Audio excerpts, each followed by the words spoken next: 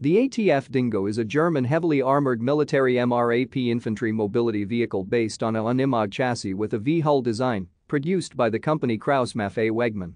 The first prototype of the Dingo 1 was completed in 1995, and the first production Dingo 1 entered service in 2000 with the German Army. It is designed to withstand landmines, rifle fire, artillery fragments and NBC-threats. ATF stands for Allschutz-Transport-Fahrzeug, meaning All Protected Transport Vehicle in German. It is named after the Australian native dog, the dingo.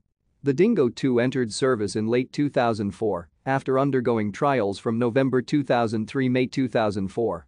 Currently KMW is developing the Dingo 2 GFF for the German Army with increased internal volume. Textron signed an exclusive deal to produce and market KMW's Dingo in the United States. However, Textron chose its own more expensive and heavier M1117 armored security vehicle for the MRAP competition, which did not receive a contract. The ATF Dingo has a modular design with 5 elements: chassis, protection cell, storage space, engine compartment, and bottom mine blast deflector. Thank you for watching. Like and subscribe if you would like to view more of our videos. Have a nice day.